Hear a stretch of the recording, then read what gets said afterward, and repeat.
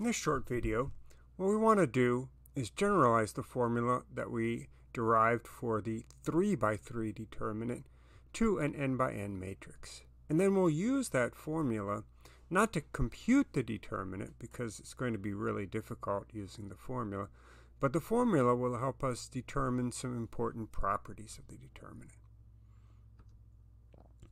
So let's just remember how we came up with the formula for the 3 by 3 determinant. We had 6 terms because 3 factorial is 6. 3 of the terms have positive coefficients and 3 have negative coefficients. Each term is expressed as the product of 3 factors. So 3 numbers are multiplied together to form one term, and we have 6 terms altogether, and the sum of those 6 terms is the determinant. Now each factor, each of those numbers that are being multiplied together, is one of the entries from the matrix A.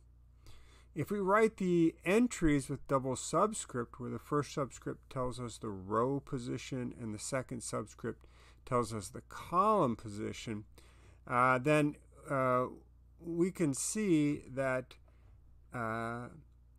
any factor in any one of the 6 terms consists of entries which all come from different rows and different columns. So this table is actually pretty interesting. You can observe some interesting patterns. For example, if I were to take a line, let me use a different color,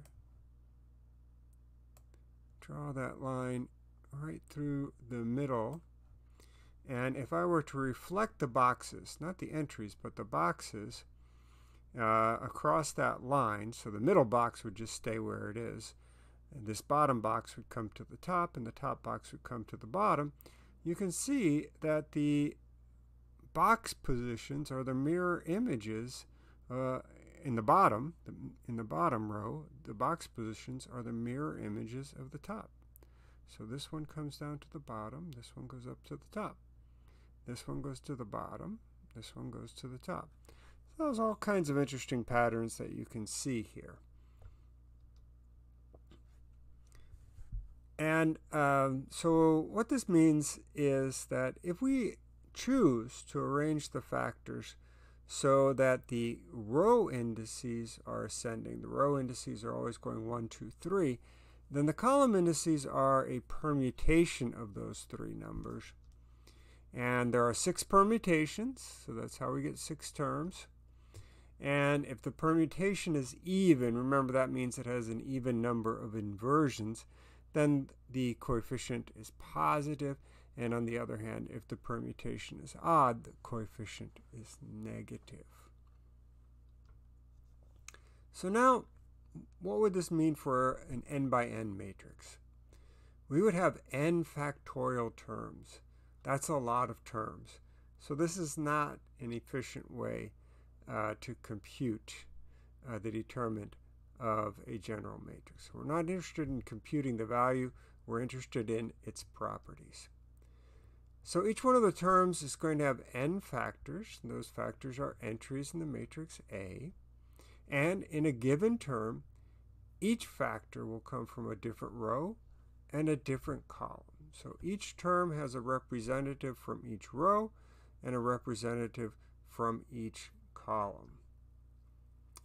We can arrange the factors so that the row indices are in ascending order, which means that the column indices would just be a permutation of the numbers from 1 to n. And again, since there's n factorial permutations, there's going to be n factorial terms.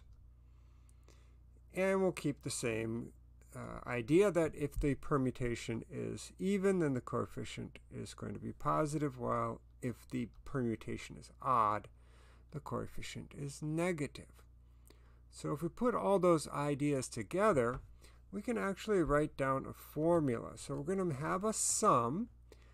Remember, there's going to be n factorial terms. And so instead of writing an index from 1 to n factorial, what we're going to do is use an index set. In this case, the index set is the set of all permutations. We know there's n factorial of them. And so the idea is we're going to choose, or we're going to order these permutations in some way. It doesn't really matter because we're adding them. And we're going to take the sign into effect. So we'll order them in some way. We'll pick one.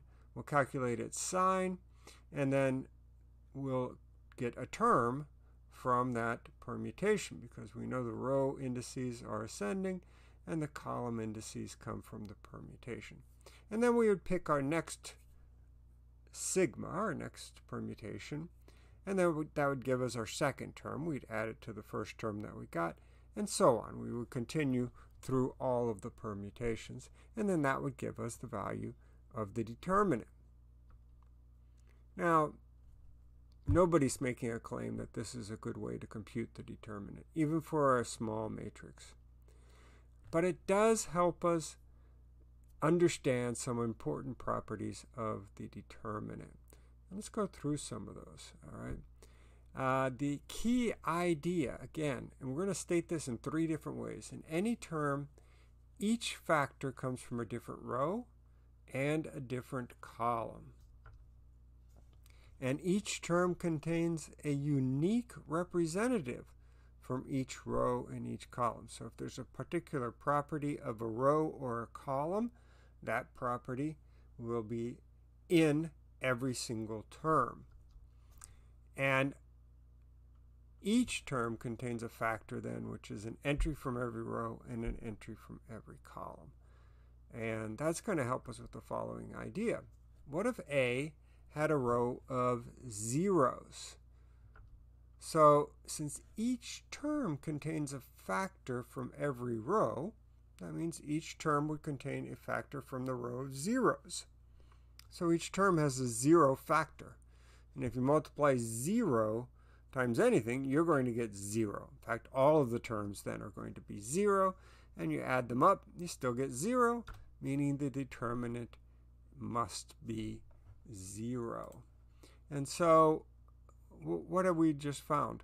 We found that if A has a row of zeros, then the determinant of A is 0. Now, early on, we made the statement without giving any justification that if a matrix is invertible, its determinant cannot be 0.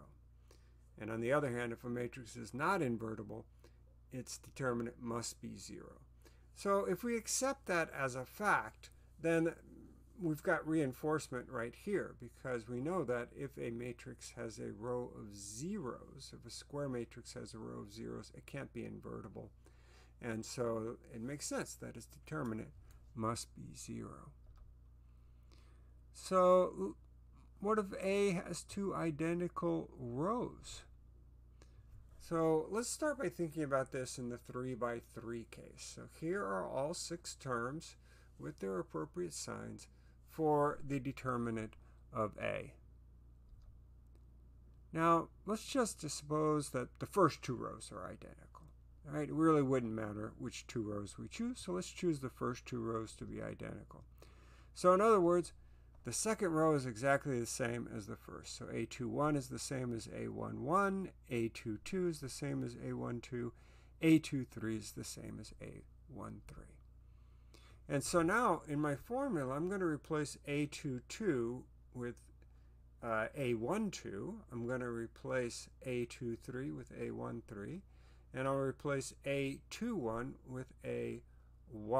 Right? So these have been replaced. Right? So all of the terms from the second row then have been replaced with the same, because they're identical, the values from the first row. And now if you look at that carefully with a little color coding to help us, we can see that each term in the first row of this formula has a corresponding term in the second formula, which is the same factors. Right? They're written in a different order. Here I have A11 and A12, then I have A12, A11.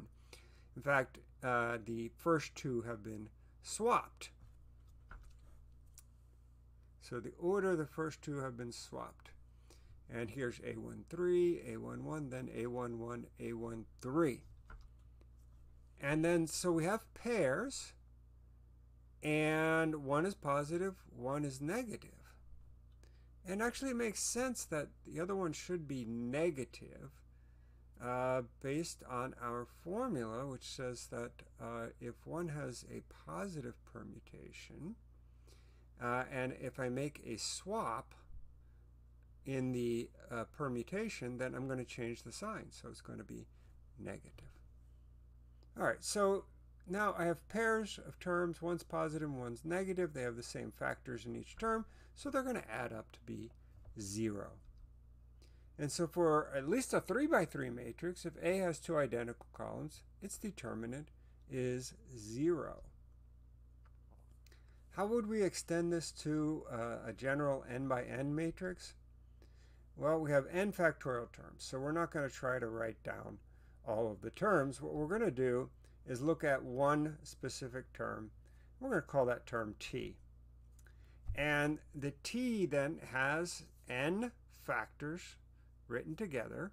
We can write it so we have row ascending order, so the row indices are 1, 2, 3, up to n. And then the column indices are some permutation of 1 to n.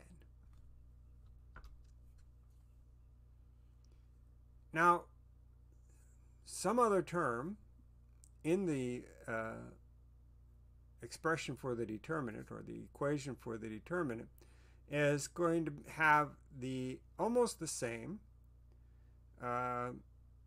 product. In fact, it's going to have the same product. The only thing that's going to happen is that I'm going to have the first two column indices switched. So instead of having A1, K1, A2, K2, I'm going to have A1, K2, A2, K1. So that's just another term. Because, why? Because when I do that switch, that is a new permutation of the 1 to n, and all of the permutations are represented in the formula for the determinant. So this t prime term is one of the terms that we're adding up to find the value of the determinant. Now the only difference is a swap, one swap in the first two components, which means that by doing the swap, we change the sign. So if t has a positive term, t prime is going to have or positive coefficient, t prime will have a negative coefficient, and vice versa. And so they have opposite coefficients. That's going to be important because now if I replace, so if I assume row 1 and row 2 are identical, so in t prime, instead of having A2 comma K1, since A2, that comes from the second row, and the second row is the same as the first, so A2 comma K1 is the same as A1 K1. And so now look, everything from 3 to n, that stayed the same. And now I have the same two terms, just swapped, same two factors in these terms. So these terms, t and t prime, have the exact same factors but opposite signs. And so in the formula, when I add them together, they're going to make 0. And so since every term can be paired in this way, then if we can say that if A has identical rows, its determinant is 0. Well, and of course, before we go on, then of course that makes sense, right? Again, we know that if we have two rows which are identical, then the column vectors are not linearly independent, and that means that the matrix could not be invertible. All right, so what about columns? Is there anything special? We've been focusing on rows, but really there's nothing in the definition that says that we have to focus on rows. We just did it for convenience. And so if I think of a term in the determinant, we have chosen, and it's just a choice, to order them so that the factors have row ascending indices. But we could rearrange the factors so that the column indices are ascending.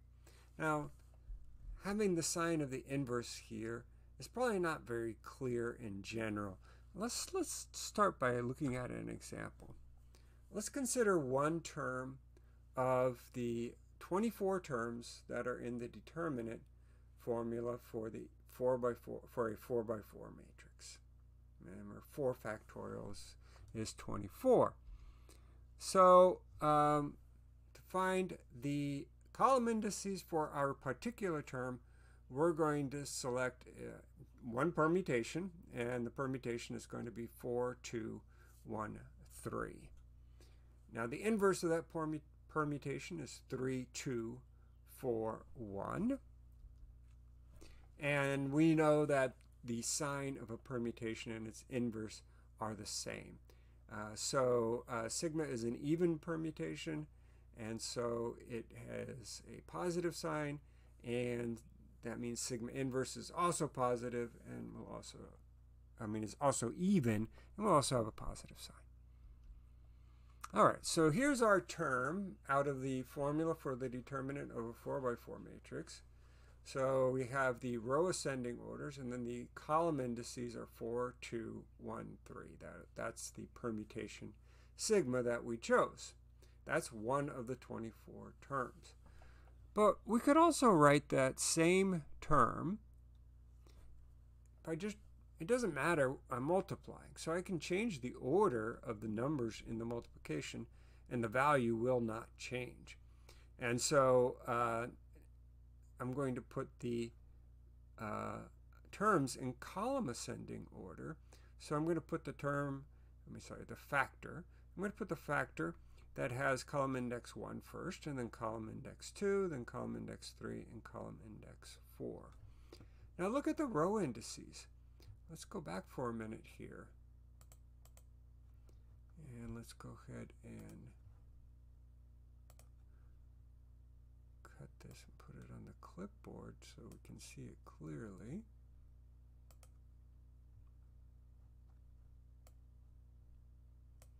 All right.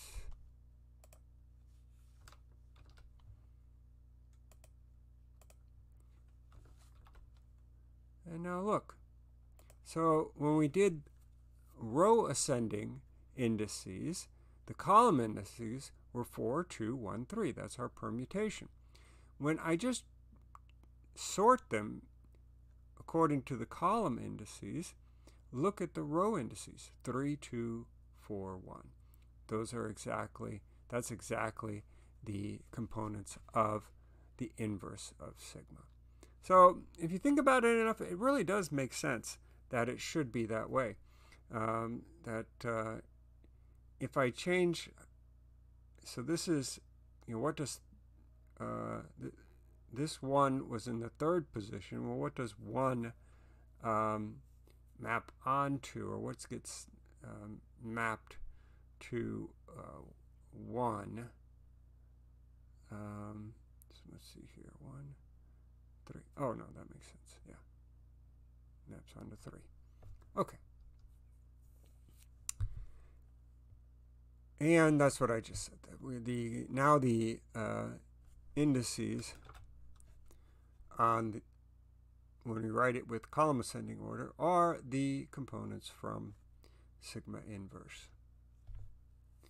So really, when we think about it, that means we could have defined the determinant using the same idea about permutations, but just choosing to have the terms written so the factors are written with column ascending order.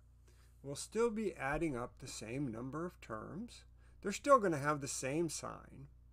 The only thing that we're doing is we have chosen to write the factors in each term in such a way that we have column ascending indices.